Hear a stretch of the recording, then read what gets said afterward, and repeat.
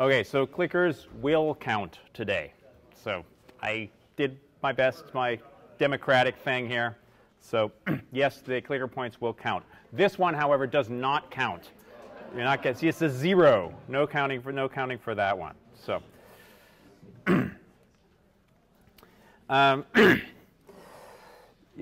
we had something else on Friday. There are a few more people here on Friday.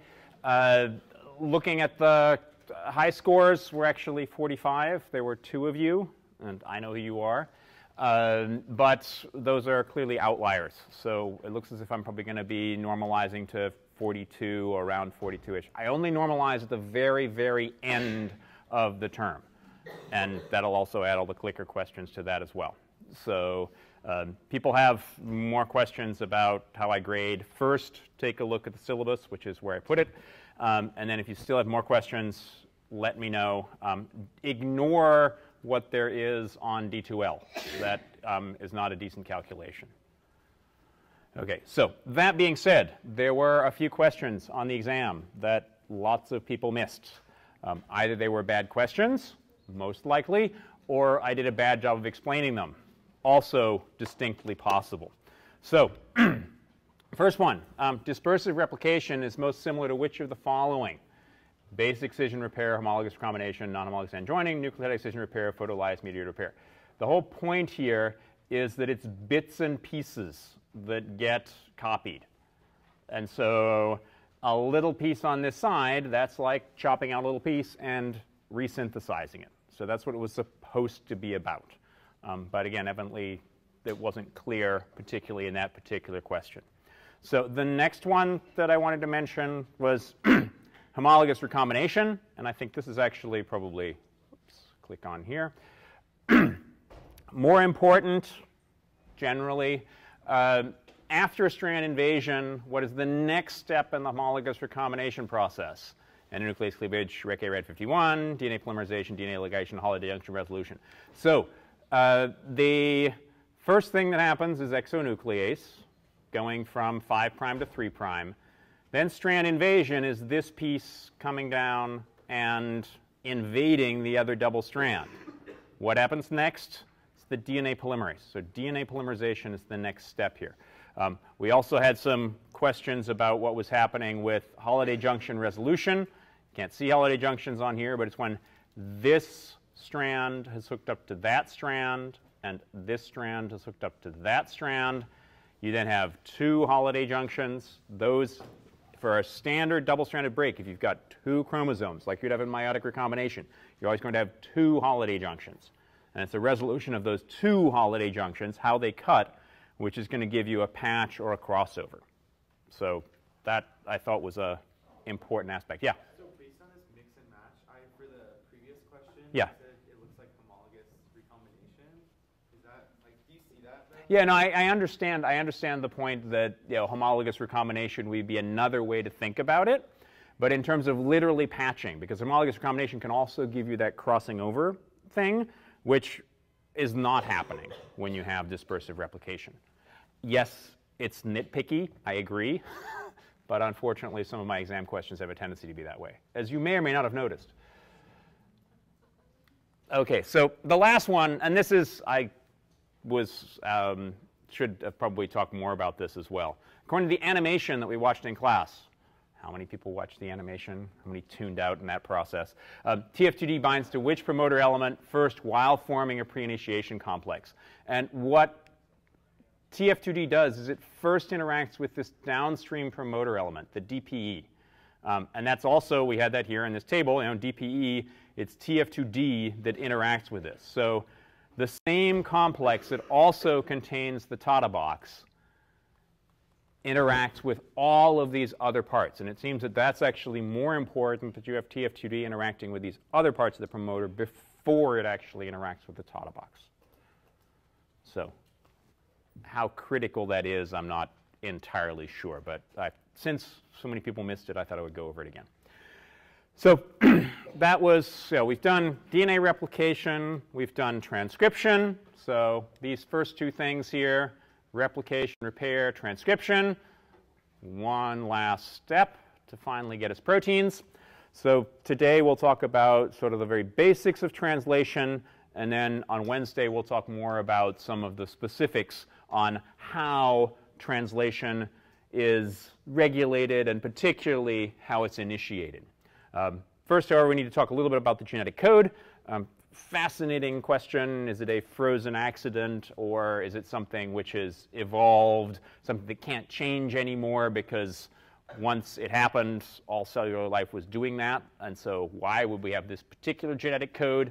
So there are a couple of potential reasons for that. Open reading frames, or ORFs, more alphabet soup. People seem to have lots of issues in the past. I'm sure this class will be completely different with open reading frames and what the whole concept of an open reading frame is. Literally, open reading frame is start codon, stop codon, and a stretch of amino acids in between. That's all that an open reading frame is. And if you've got 2 strands of DNA, you can actually have 6 open reading frames. So we'll talk about that a little bit later on. tRNAs, we've mentioned tRNAs really briefly. I think it was one of the questions on the exams, the second most common RNA that you have in the cell. Most people think about tRNAs in terms of clover leaves. That's a great way to draw them and think about them, but they're actually much more of an L shape, which turns out is actually very important on how you get translation to happen. And tRNAs are sort of the I think it's the decoder ring, Cracker Box decoder rings. How many of you remember these things? How old am I? So basically, the whole idea of translation is you're going from a nucleic acid code to a amino acid code. So 2 completely different languages. And how do you get from one code to the other? Most people would say it's about the tRNAs, but the tRNAs are actually really kind of dumb. It's really much more about the tRNA synthetases, or I should say the aminoacyl tRNA synthetases, because there's the ones which put the appropriate amino acid on the tRNA. And the tRNA is just what's used by the ribosome to make your final protein after that. So, and the ribosome, take-home message in the ribosome, it's RNA. So yeah, there are a bunch of proteins that are associated with the ribosome as well, but in terms of the actual translation machinery, it's RNA.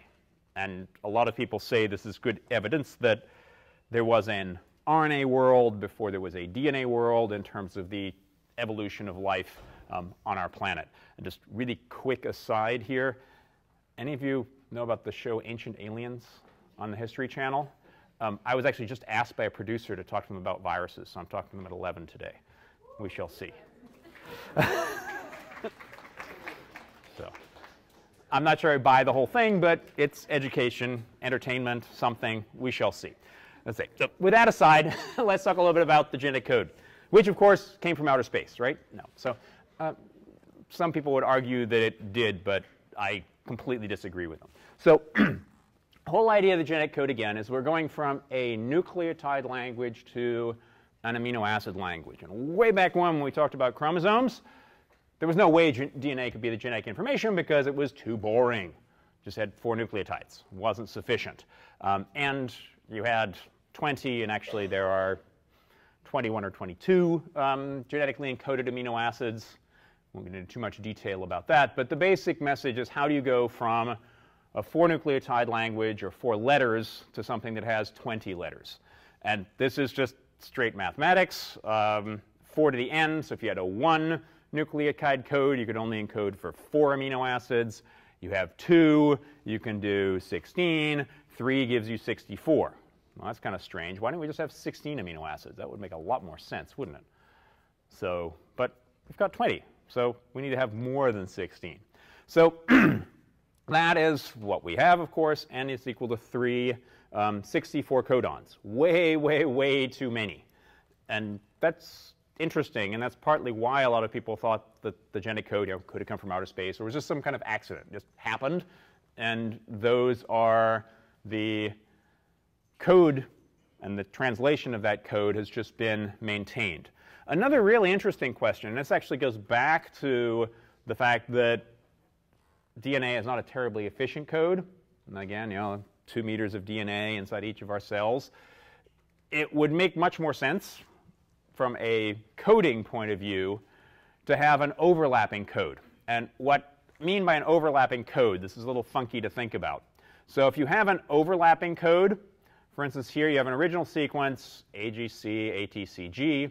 An overlapping code, you'd have AGC, and then GCA, CAT, ATC, TCG. And so this sequence here of 7 nucleotides could give us 5 codons, like 5 different amino acids, which is actually a pretty efficient way to go. Of course, as hopefully we know, it's a non-overlapping code. And that's probably because of what we spent so much time talking about before the last midterm, DNA damage and DNA repair. So if you have a non-overlapping code, then if you have one particular point mutation, say here, this C changes to an A, in an overlapping code, you would change 3 codons, but in a non-overlapping code, you just change 1. And that is probably, again, we don't know, but pretty good reason to have a non-overlapping code.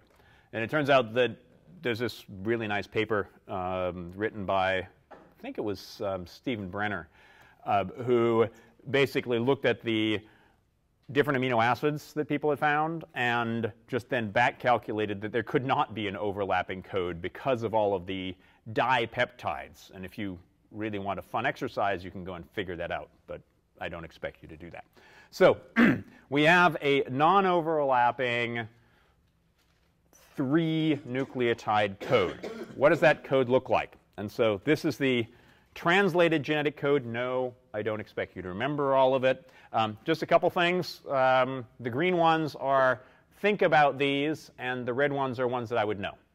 So green is, for some amino acids, you actually have 6 different codons that will encode them. Turns out that these are really quite common amino acids that have all of these.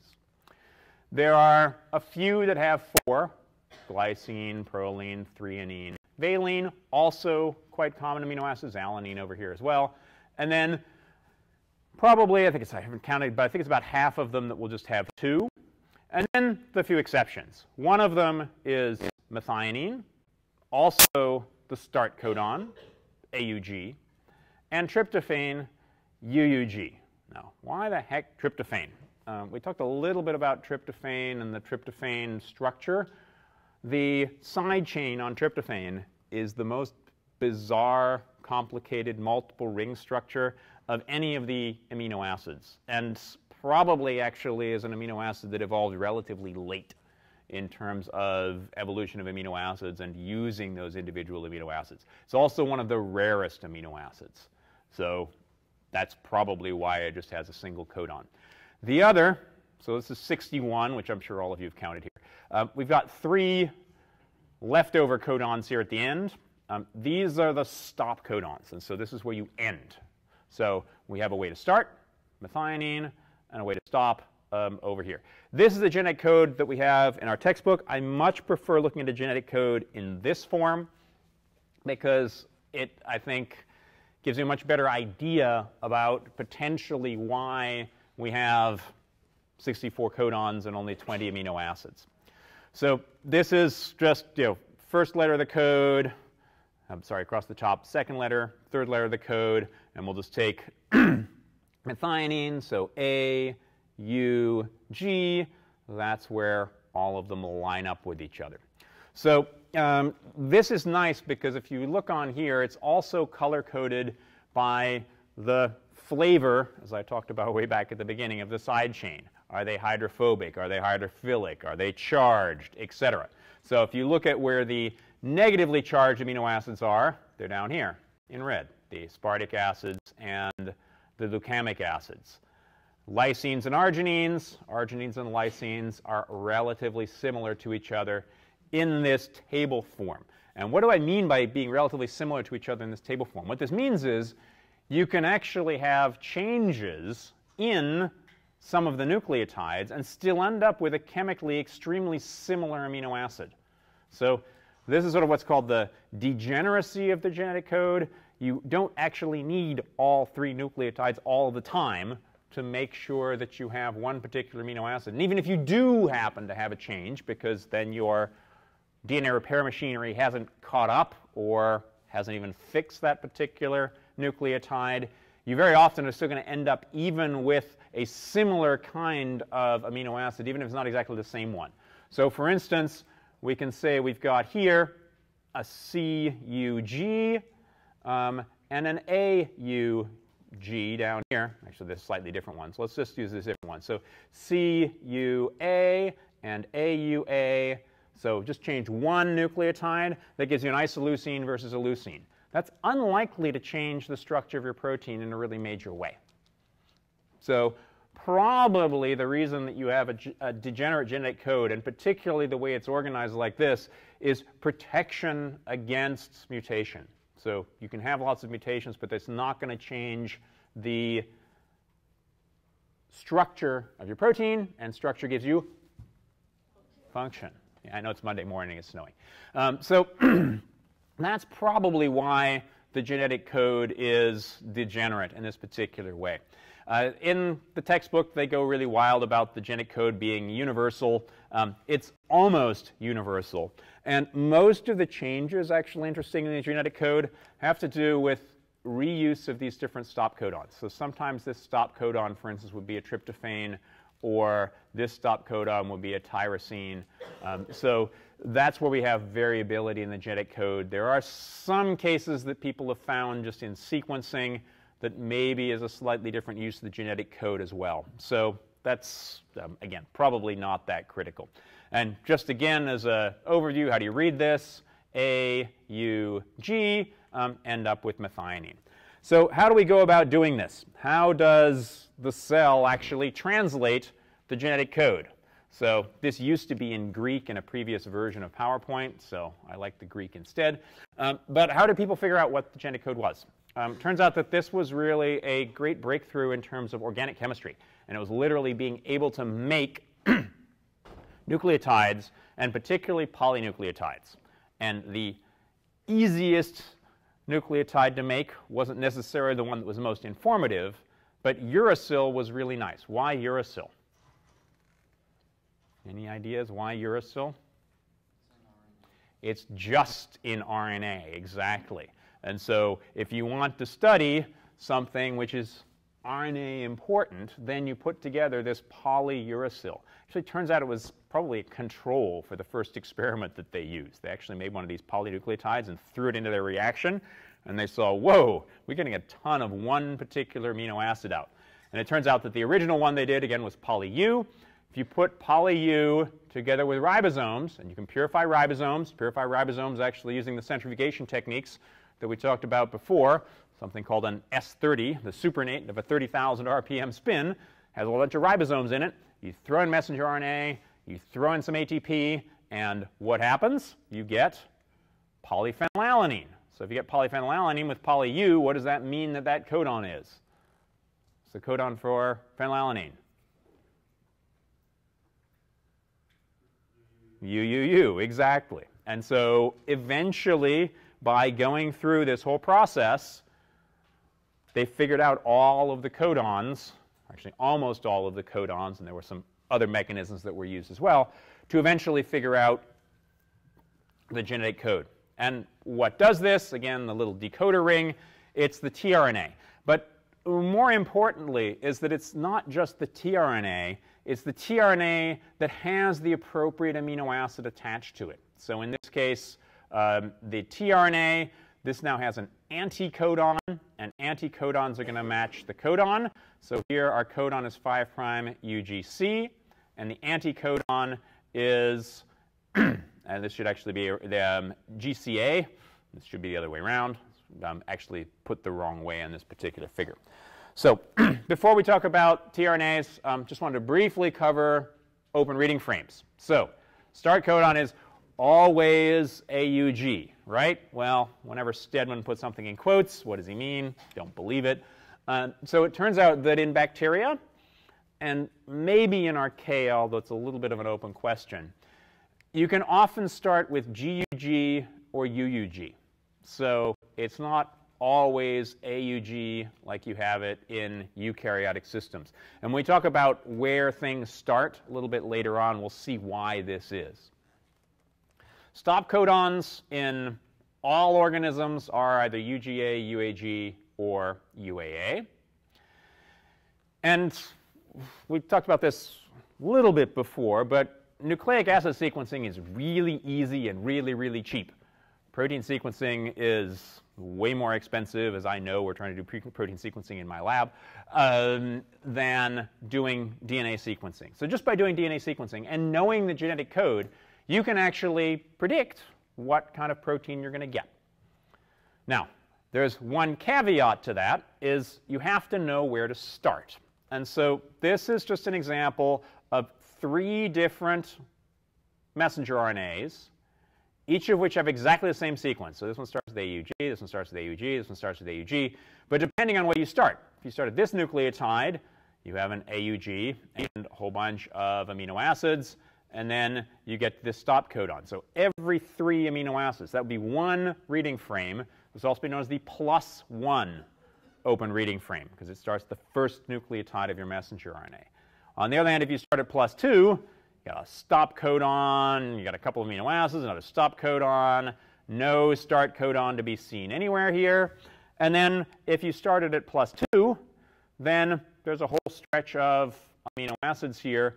No start and no stop, but this could be in the middle of some other coding sequence.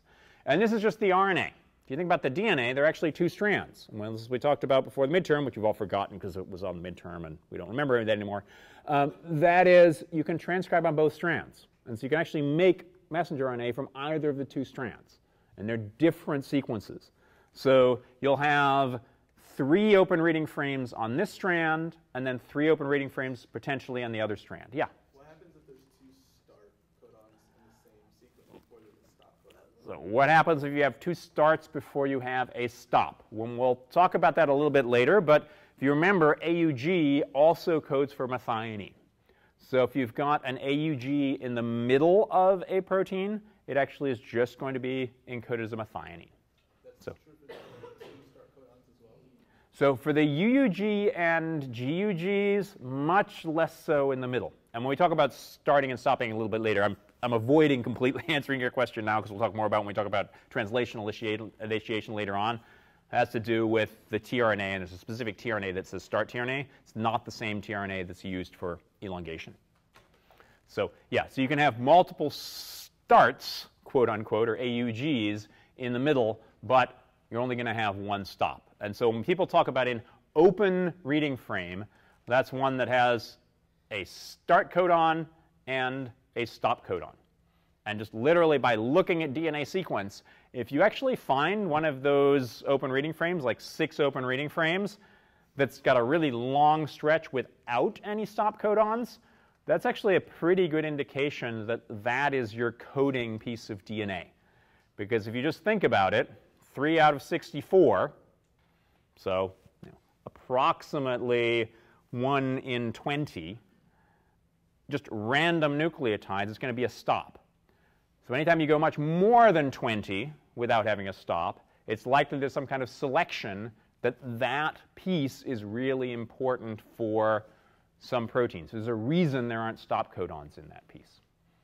And so literally just by looking for the long bits, again, longer than 20 amino acids, and we could go through all the statistics, that would be most likely to be a particular coding sequence. So here, for instance, this example, start codon, stop codon, we've actually got less than 20 amino acids here. So if anything, it's most likely that actually the +2 reading frame here is part of what your actual protein is likely to be.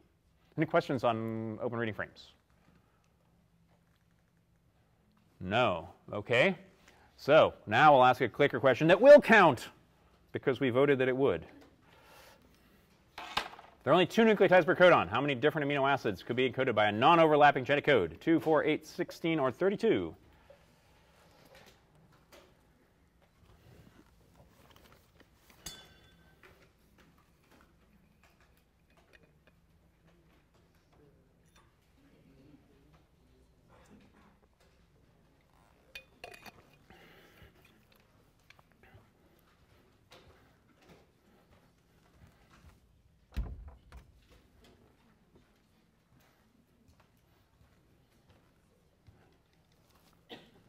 guess I'm too loud for the people outside. Poor architects.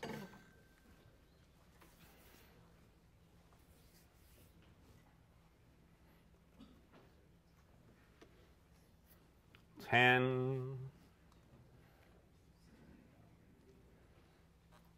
5.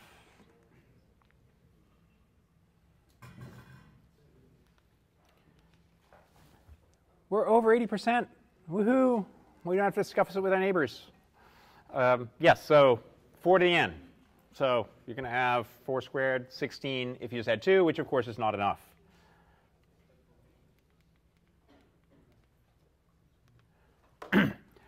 Okay, so we have 64 codons. 61 of them are encoding amino acids.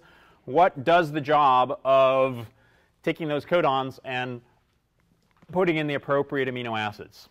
tRNAs, the transfer RNAs, so the transfer of genetic information from the nucleotide language to the amino acid language. Up here at the 3' end is an OH, and again, it's just RNA, so you got a 5' phosphate and a 3' OH. The 3' OH is where the amino acid gets put. So you'll notice it's actually a long way away from the business end down here at the bottom. 5' to 3', so the 5' end goes around through this sequence, goes through an anticodon loop, 5' to 3', which is going to match 3' to 5'. So remember, this is the first nucleotide of the anticodon is going to match with the last codon of, or last nucleotide of your codon. So one thing you may notice here, I. What the heck is I? Inosine. Talked a little bit about inosine before. What the heck is D? D, dehydrouracil. Lots of changes in this RNA. Many, many, many modified bases. On average, about 10% of the bases in any given tRNA have modified nucleotides. Methyl G, dimethyl G, our friend pseudouridine, which is this psi signal as well, and some really wild and crazy ones that we'll talk about a little bit more later. tRNAs actually are not always exactly the same length. The major differences in their length is what's called the variable arm, which is right here.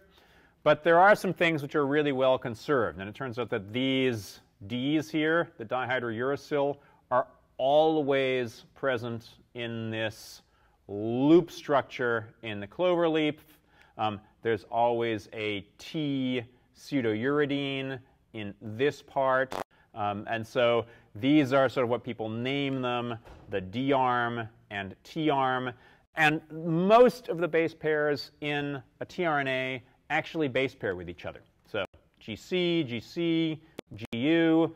Great thing about RNAs, you can get these funky base pairs, not always Watson and Crick base pairs. But for the most part, these are all base paired with each other. And it's a lot easier to look at these in terms of this cloverleaf structure. Of course, it doesn't really look like a cloverleaf structure.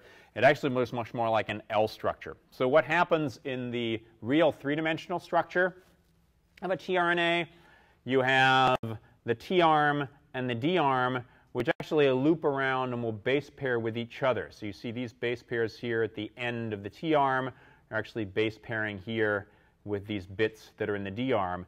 And if you look here, most of these nucleotides are paired in some way with each other. So the vast majority of the nucleotides here are paired with each other.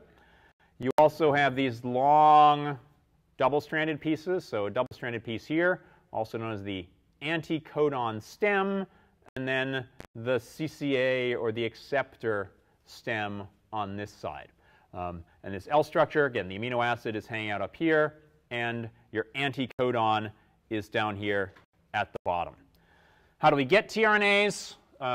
They're all made in eukaryotes by RNA polymerase III. Many, in fact, almost all tRNAs are made as a longer molecule and chopped to be shorter. This should sound really familiar because we already talked about some kinds of RNAs that happens to. Which are the, which RNAs? The most common RNA is inside the cell.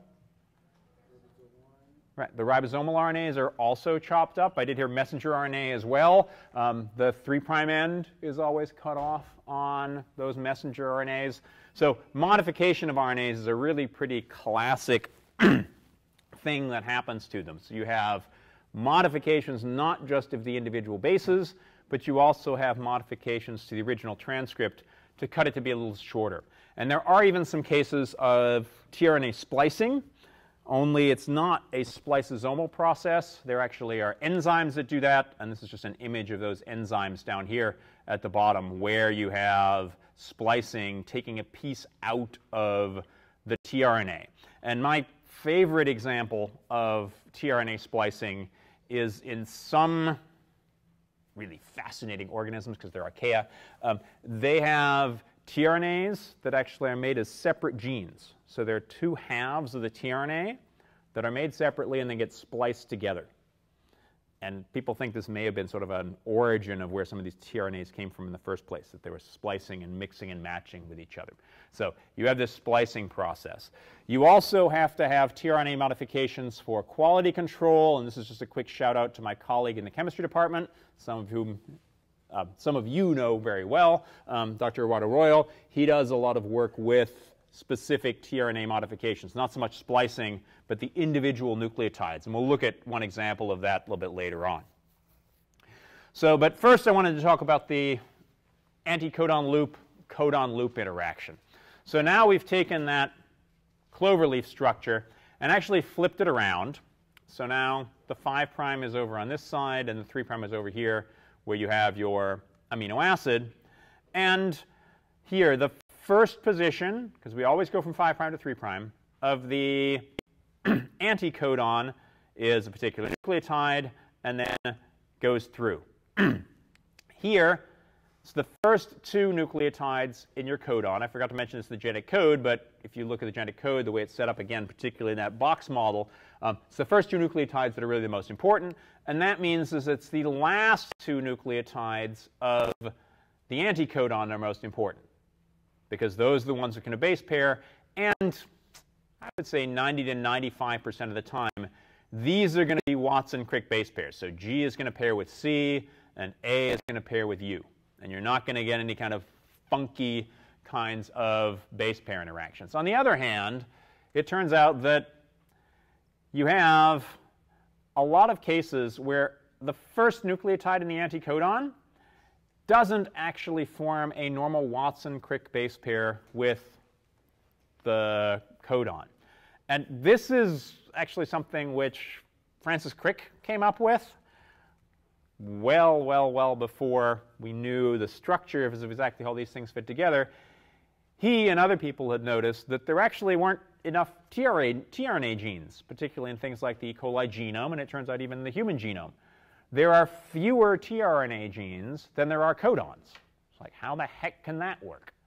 Well, it only works if you can have tRNAs that will have the same sequence, but can actually interact with multiple different codons. So here's the case for the leucine anticodon UAG, which can base pair with CUA or CC. Different leucine tRNA, UAG, can pair with CUU or CUC. But then we have our friend isoleucine, which all of you remember, of course, from that tRNA alanine structure that we looked at. The first position of the anticodon, isoleucine can pair with 3 different other nucleotides, but only when it's in this first position. So I can pair with U, I can pair with C, and I can pair with A. And it turns out that there actually are even some cases where you have 4 different base pairing interactions that can happen. And Crick called this the wobble hypothesis because it means that you're wobbling a little bit here. You don't have a normal Watson-Crick base pair, which is happening there. So what does inosine look like? So inosine is over here. I hate the way that they actually use this in the textbook, but it might be the easiest way to remember the structure. all of you remember from studying your base pairs for that first midterm, whenever that was, that if you had a NH2 group here, this would look exactly like guanine. In the lack of that, and I'm not going to say this, what's down here, lacking that NH2 group and just having a hydrogen atom here, this is what you have with inosine. So inosine, as we'll see in just a second, can base pair again with 3 different kinds of things. But there are lots of other modifications. You remember the D? Dihydrouridine.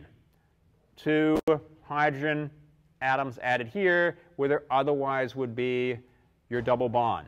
Methyl groups can happen all over the place. And then one of my favorite modifications that the Iwata Royal Lab has done a lot of work with is archaeocene, that has this really fascinating big modification that happens up here, the opposite end of where you normally find base pairing interactions. This turns out to be important probably for the heat stability of tRNAs that have it. Why is it called archaeocene? It finds in archaea. In fact, almost all archaea have this particular modification. People think it's important for thermal stability. My lab tried to knock it out, completely unsuccessfully. But then some of our colleagues were able to do so, and when they found the mutant that's lacking archaeocene actually can't grow as well at high temperatures. But I also knocked it out in an archaea that grows at normal temperatures, and that archaea said, oh, sure, whatever. So strange kind of question, and we're actually in the process of writing a paper about it right now. So again, one of my favorite tRNA modifications here. But I've mentioned inosine. How do we have inosine base pairing? Inosine, as I mentioned before, can base pair with cytidine, can base with uridine, can base pair with adenosine. And here it's labeled as deaminated adenosine. The reason it's deaminated adenosine here versus deaminated guanine in the previous slide is the biosynthetic process to get to inosine actually goes from adenosine rather than from guanosine. But in terms of thinking about the actual structure again would be if you had an NH2 right here, that would be your guanine, which would normally find a nice base pair here, Watson-Crick base pair with cytidine. One thing that is a little hard to see here, but if you look where the glycosidic bond is here, so this is what's happened to binding up to your ribose. So the 1' position of your ribose, your 1' position of your ribose, it's in a pretty different place here. This uridine is at a different place than the cytidine. Where the adenosine is here is a different place than the inosine.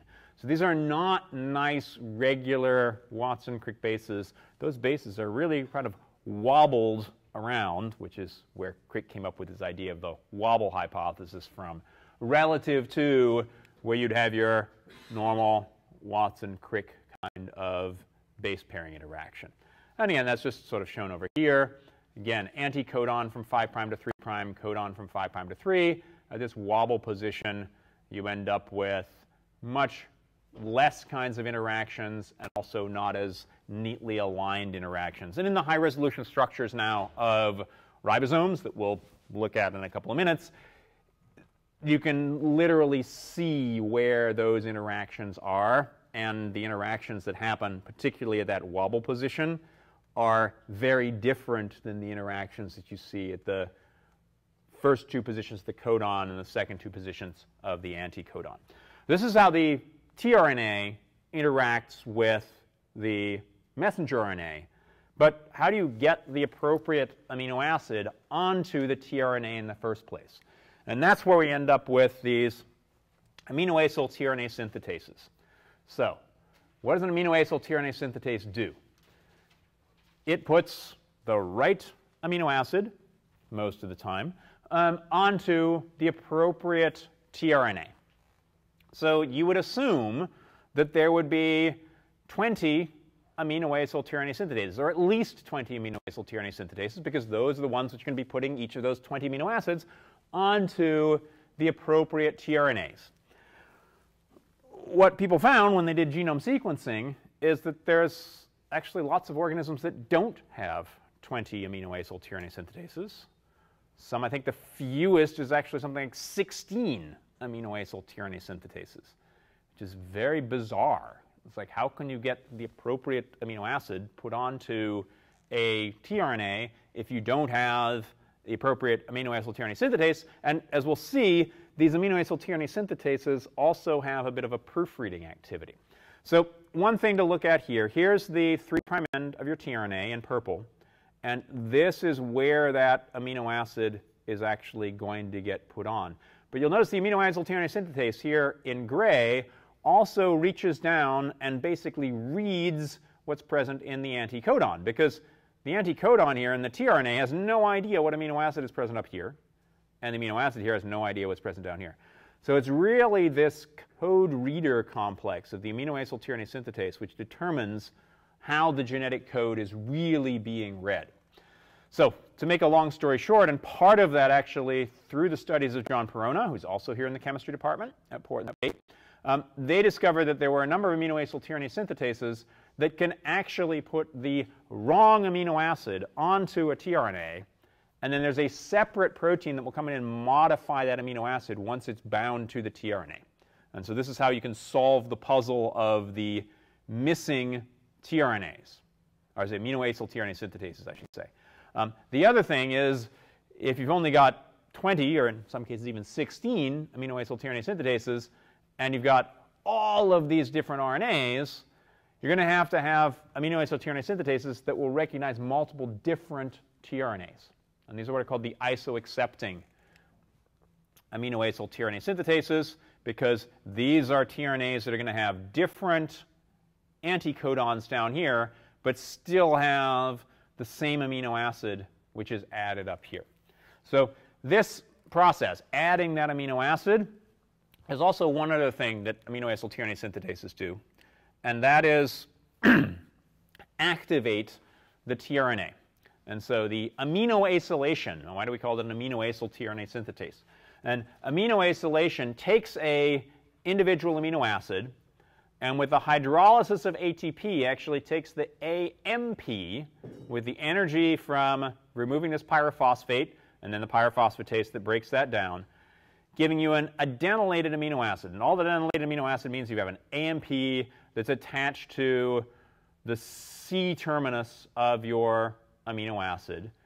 This then gets added to the OH at the 3' end of your tRNA. And all of this happens through the activity of the aminoacyltRNA synthetase. The AMP is released, and now you have an activated form. This is a high energy bond between your amino acid and the tRNA. And that's where the energy comes from to get the transpeptidation reaction in order to get translation to take place. So thinking about this, you've really got two different kinds of adapters.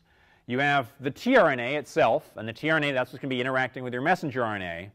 But then you have to have the appropriate amino acid which is added to that. And that all comes from these aminoacyltRNA synthetases. So we have a high resolution structure here instead of the model. But again, the important things here, you've got the anticodon loop, and actually also this anticodon stem that's recognized by the aminoacyltRNA synthetase, and the activity putting the appropriate amino acid onto the top here.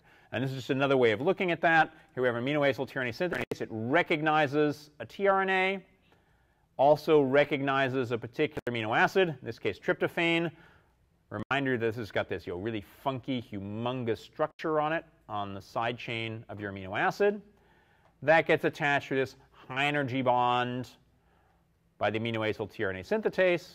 Once this tRNA binds to the messenger RNA in the ribosome, now it has brought the activated amino acid to the appropriate place in the ribosome. So process, how do you get your amino acid onto the tRNA? This is also called a charged tRNA because it has the amino acid with this high energy bond associated with it.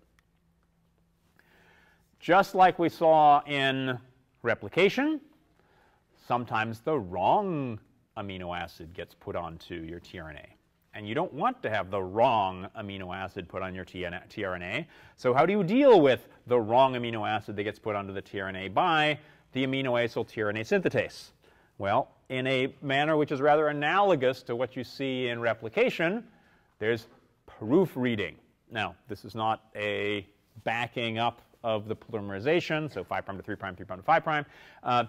It's literally detecting that you have the wrong amino acid attached to your tRNA. And the way that you have a wrong amino acid attached to your tRNA is once the amino acyl tRNA synthetase has added an amino acid, it basically checks to see if it put on the wrong amino acid. And so this is a different process where it says, if you put on the wrong one, you get rid of it. In the case of replication, you detected that you had some kind of mistake in the structure, and so then you would take out the wrong one. Here, if you've got the right one, you don't take it off. And so that's the process which we have here for the amino acyl tRNA synthetase. If the incorrect amino acid has been added, it gets put into this editing site, gets chopped off. The amino acyl tRNA synthetase tries to add the appropriate amino acid as well. Now, why is this so much of a problem? Because amino acid side chains have a nasty tendency to look really similar to each other. So 2 examples here. Tyrosine and phenylalanine. Difference between tyrosine and phenylalanine is only this O, this oxygen, because of course there's a hydrogen right here as well. So these 2 guys are extremely similar relative to each other, particularly where you would have the activity where the amino acyl tRNA synthetase adds, which is this C terminus, I should say, not C prime, C terminus. Get used to saying terminus rather than prime now as we're talking about translation. Isoleucine and valine, just different by the presence of this 1-methyl group.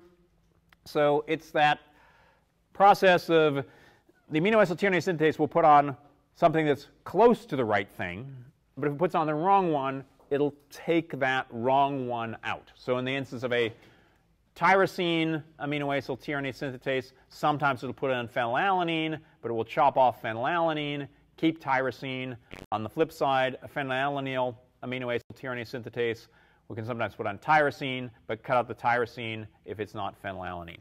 And this gives you about a 1 in 1,000 kind of error rate as opposed to 1 in about, if you actually literally get rid of the editing sites, it's about 1 in 4 or 5,000 that end up getting put in incorrectly.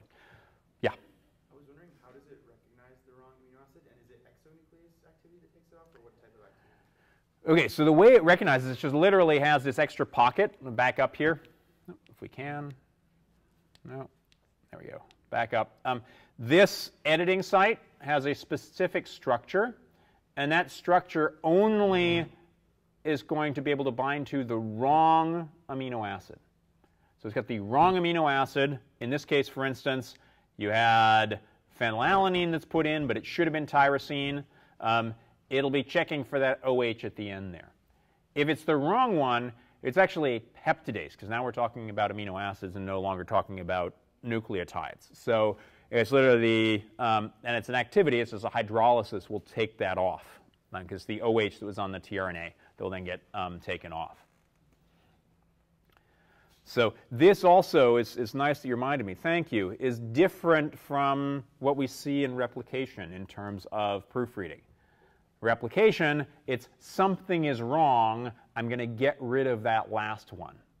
In the case of these amino acyl tRNA synthetases, it's this particular one that I know is wrong.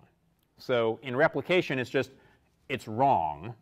Here this is tyrosine, or this is phenylalanine, or whatever it is that's incorrect. Whereas again, in replication, it's not specific. It's not specific to guanine, it's not specific to thymine, it's not specific to any of those other ones. Yeah? Are there any synthetases that have multiple editing sites? Any synthetases that have multiple editing sites, so that would be putting in, maybe more than 2 amino acids and taking them out. As far as we... Just checking for 2 different... Yeah, checking for 2 different ones. As far as I know, it's only one very specific one. And so if you think about it, the number of amino acids that are really similar to each other, there aren't that many of them. And so tyrosine and phenylalanine is one pair, isoleucine and valine is another pair. Otherwise, they're pretty different relative to each other. So it's only going to be those amino acyl tRNA synthetases that have a very similar amino acid to them. Those are the ones that have editing sites. If you have, for instance, I think the glycyl amino acyl tyrosine synthetase doesn't have much in the way of proofreading activity because there's nothing else that looks like glycine. So it's the only thing which is likely to be added in that activity. Okay, so how do we know that A, this is going on, but B, how do we know that the ribosome is clueless? Why do we need amino acyl tyrosine synthetases? Why don't we just have a tRNA that's permanently hacked up to one particular amino acid? Well, it turns out that what you can do is literally change the amino acid once it's been put onto a tRNA. Not straightforward to do, but not ridiculously hard either. Is you can take, for instance, a cystenyl tRNA that's been made by an amino acyl tRNA synthetase. It's got an SH group, and you just reduce that chemically. Now you have alanine instead of cysteine, but actually this alanine is now bound to a cystenyl tRNA. If you take this chemically modified RNA and throw it into a ribosome complex, like they did when they were taking just the poly U and throwing in all of the nucleotides, you end up with the ribosome adding the wrong amino acid. And you can also flip it around. You can change the anticodon and put on the wrong amino acid. Any of these things, changing the amino acid or changing the anticodon, leaving the amino acid the same, the ribosome has no idea. It's just looking for those base pairs, wobble base pair interactions. So it's really the amino acyl tRNA synthetase which is determining the genetic code, not the tRNAs. Yeah? Is this something that does happen naturally, or is this just something that we have been able to produce? So the question is, does this happen naturally, or is it something that we've just been able to do? There's usually not too much of this happens in a natural process. This is really much more of an experimental process to show that it really is the amino acyl tRNA synthetase that's doing the job. It's not that the ribosome is doing some kind of extra checking. And that's probably why there's proofreading that happens in the amino acyl tRNA synthetases, because that's where all the business is happening. Once it's done, that's the amino acyl tRNA which is going to be used by the ribosome. Hey, more questions? Ready for another clicker question? So, the post-transcriptionally modified nucleotide inosine is present in some tRNAs at which of the following positions? 3' end of the codon, 5' end of the codon, 3' end of the anticodon, 5' end of the anticodon, or A and C.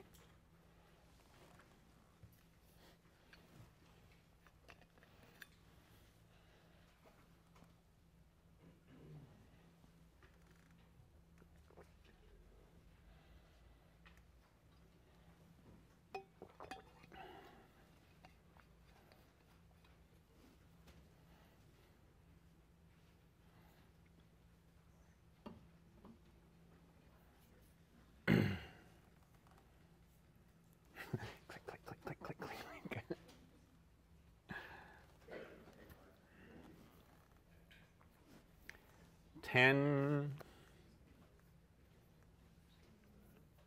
5.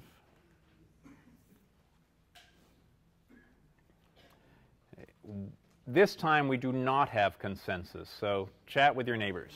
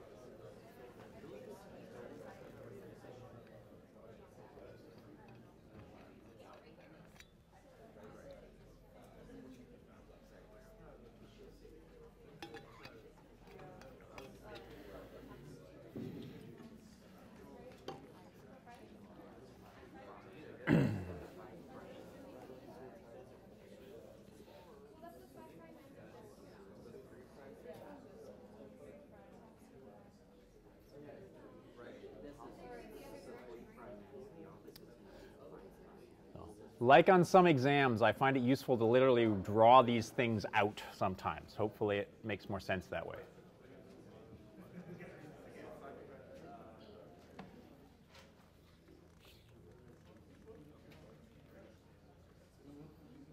We're happy? Yes? No? Happy enough?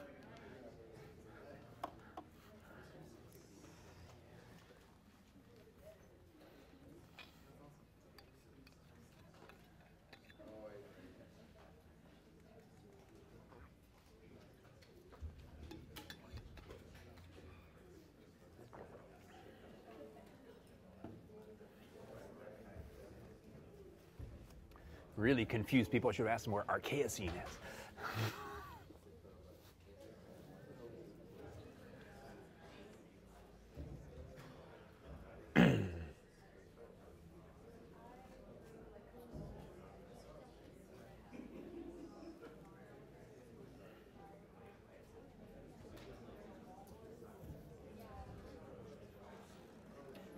Ten, 5,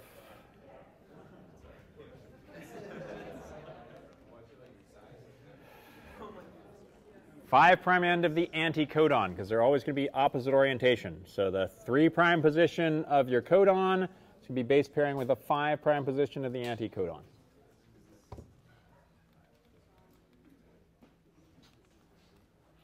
Okay, once this has happened, how do you finally put these amino acids together to make a protein? This is the transpeptidation reaction. So you have a tRNA that has an amino acid attached to it, this one here. And then the aminoacyl tRNA comes in next to it. This N-terminal group attacks the C-terminal group. You end up with a bond now between this C-terminus and that N-terminus, cutting off this tRNA.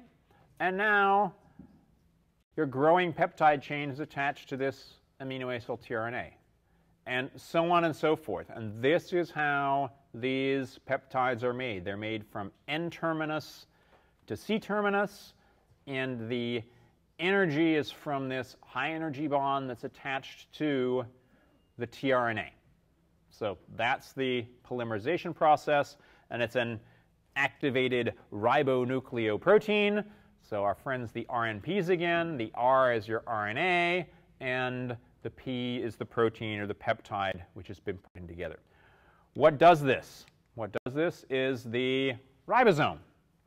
Ribosomes go through a process which actually is extremely similar conceptually to transcription. Has to find the right place to start, which we just said is the start codon, AUG in eukaryotes, AUG, UG, and GUG in a lot of bacteria and some archaea. Once that happens, you have the start codon, which associates with the anticodon of the initiator tRNA, has a methionine on it, and then you have assembly of the larger subunit of the ribosome. Once you have these two together, you start to go through an elongation process, that transpeptidation that I just talked about. The elongation process, you have an aminoacyl tRNA that comes in and binds to the ribosome. You have a transpeptidation reaction that happens, and the whole ribosome moves, and you go through this whole process until you finally get to the end where you have a stop codon, and this peptide is released. As soon as the peptide is released, the whole thing falls apart. So we'll talk about each of those steps individually here. Another way of looking at this process is this one, where we have, particularly in bacteria, you have your messenger RNA, the small ribosomal subunit associated with that messenger RNA, gets the initiator tRNA bound to it. Then you have the large ribosomal subunit that associates. Then you start doing transpeptidation, and the whole process moves. Basically, the ribosome moves along, or the mRNA moves through it. Depends on how you think about it. Get to a stop codon, and everything is released. So we've talked about our messenger RNA ad nauseum, our tRNA. What about the ribosome? Where does the ribosome come into this? So ribosomes are made up of multiple parts.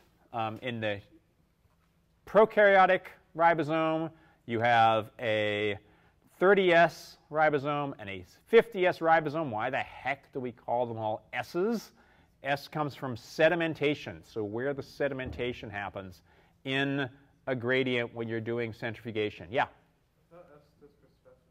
Yes, because it's a unit of where it goes in sedimentation. So it's a sedimentation coefficient. And unfortunately, as all of you are really good in math know, 30 plus 50 doesn't equal 70. At least not in my universe. So they're not linear in terms of their addition. So where they have centrifuged, and so the small subunit is 30, the large subunit is 50, and together they're 70.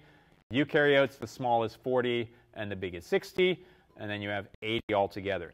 These are made up of proteins and RNA, but it's really the RNA which is where it's at. So we've already talked about the small subunit RNA, the small ribosomal subunit RNA, 16S in prokaryotes, 18S in eukaryotes.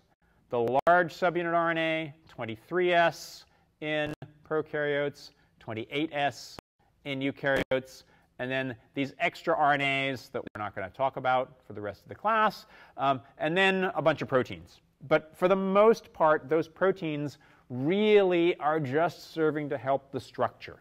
They're really not important in terms of the actual activity. And one way you can see that is if you look at the crystal structures, which we now have for large subunit, small subunit, actually the whole ribosome all together. It's really all about the RNA. Everything that's gray on here is RNA. All of the yellows are proteins, but you notice all those proteins are really around the outside of the ribosome. And where the little green thing is, right in the middle there, that's where the tRNAs are. And you'll notice that there aren't any proteins near there at all. And so really all of the activity of the ribosome is due to the RNA. And as we all remember, the most common RNA that you have in any kind of cell is the ribosomal RNA. And you have millions, and sometimes actually even almost as many as billions of these ribosomes in any given cell. So lots of RNA, and you need large numbers of them. And just to show you, to finish out where we have ribosomal RNA, this is now looking at, again, just the large subunit. Here, just looking at the RNA and one protein. All of these guys are base pairing with each other. They're base pairing with other parts. And it turns out you can actually take these pieces apart and then put them back together as individual RNAs, and you still get the activity of the ribosome. You can get rid of all the proteins, and you still have a little bit of transpeptidation activity from the ribosome. So we'll start with this next slide next time.